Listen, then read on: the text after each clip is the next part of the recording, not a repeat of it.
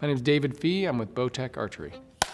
We've been a member of the ATA pretty much from the beginning. For Bowtech in particular, the brand's over 20 years old and has been an ATA member for as long. I have a 12-year-old and a 14-year-old, and we're now just starting to teach them how to hunt, and I am just loving it. I'm motivated to get better so I can start to bring my kids along and spend that time with them.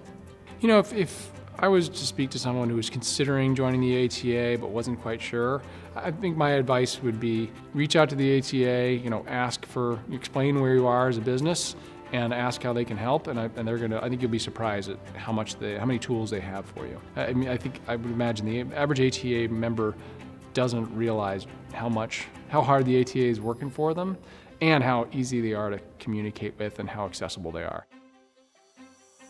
This industry is about a common passion and common interest in promoting the sport and helping other people enjoy the activity that we all love.